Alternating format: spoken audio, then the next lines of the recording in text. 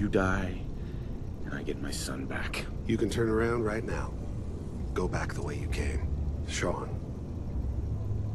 Well, besides being a bit older than you were expecting, I'm afraid he's not even here. So you see, it is the end of the line. Not the way you imagined. Then you're gonna take me to him. Right now. Take you to him. Like I could, even if I wanted to. Don't you get it? Your son, he's in a place nobody can reach. Sean's safe, at home. In the Institute.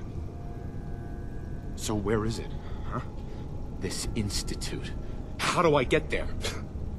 Haven't you been paying attention? You don't find the Institute.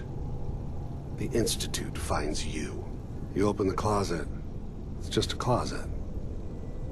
You can never find the monster that hides inside. Not until it jumps out at you. But I think we've been talking long enough. We both know how this has to end. So, you ready?